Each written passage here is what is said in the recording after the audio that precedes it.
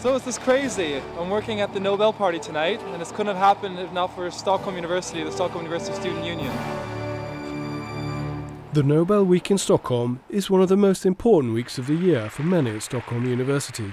Several of our researchers participate in the Nobel Committees, while others have close ties with the Nobel Laureates and their prize-winning discoveries. It's been an amazing week. The Swedish people are so gracious, and the Nobel ceremonies, I mean, it's just, there's nothing like it in the world. I'll never have another experience like this in the rest of my life.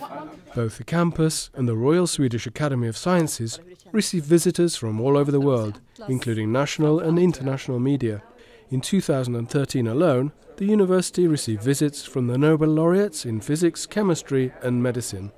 Professors François Englert and Peter Higgs, this year's physics laureates, visited Alba Nova during Nobel Week. We realized that there was a chance, even though they have a very dense schedule, to have them come to Alba Nova, to the physics department at Stockholm University, and give a kind of panel discussion.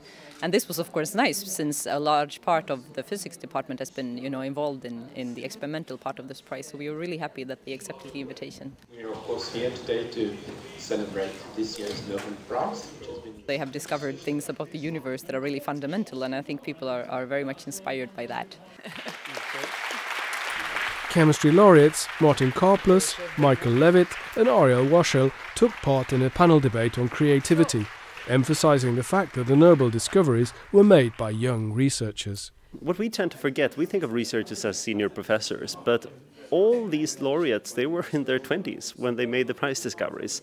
And the people who are in their 20s here, they're PhD students and in some cases undergraduates. And in many cases, I think that's the most creative period in people's life. And it's important that people realize that early. Don't wait with doing science until you're an old professor. The work that was cited for the Nobel Prize was done between, say, 67 and 75. And at 75, I was 27 years old. So, I keep on working, but they chose something at the very beginning. And that makes me feel that young people should be out there trying their own independent things, and because young people have new ideas and old people are very good at pushing old ideas. It's great to be able to talk to them, to get the feeling that what you do is worth it, and one day you might get the Nobel Prize yourself as well. Two of the medicine laureates, Professors Randy Sheckman and Thomas Sydhoff, visited the university to meet students and staff at the Department of Molecular Biosciences, the Wenner-Gren Institute.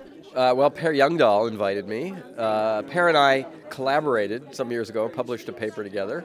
My idea was to try, and the graduate students together wanted to focus on some kind of aspect of doing science behind sort of the prizes, and also do it in a way that would also be instructional and also hopefully highlight some of the creative processes involved in doing science and as to a way of a source of inspiration. I mean, just meeting these people are great, and just hearing their talking and thinking and discussing science and matters of their life is great. There are enormous opportunities now in biology to make discoveries that are of tremendous impact for understanding diseases and for helping our society. So I do hope that this will provide further motivation for people to learn more and to do more. It's been an amazing week. I'll never have another experience like this in the rest of my life.